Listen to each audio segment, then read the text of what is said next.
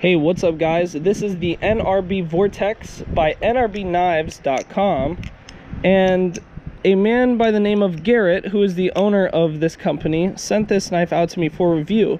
His Instagram handle is I am not a real boy, and I think you guys should really check him out because he does a lot of great stuff with his products. So with that all out of the way, I really think that this trainer is awesome. It's neutral, it's comfortable, it's lighter, and it's just really fun altogether. It sounds tight and bouncy, and that's what I really enjoy about his products in general.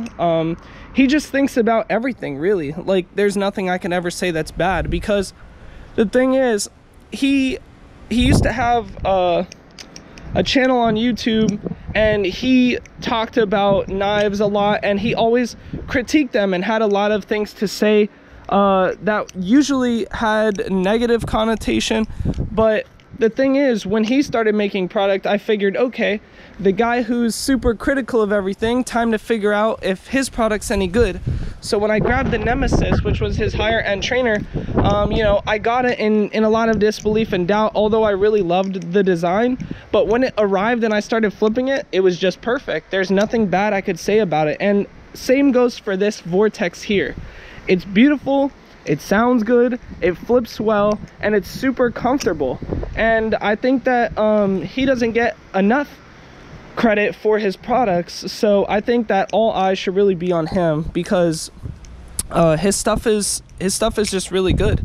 There's nothing I could say bad about it. I wish there was, but yeah, I mean, there's like no play, no tap.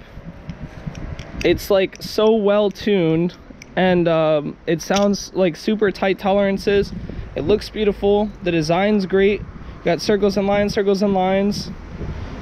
the spine's chamfered.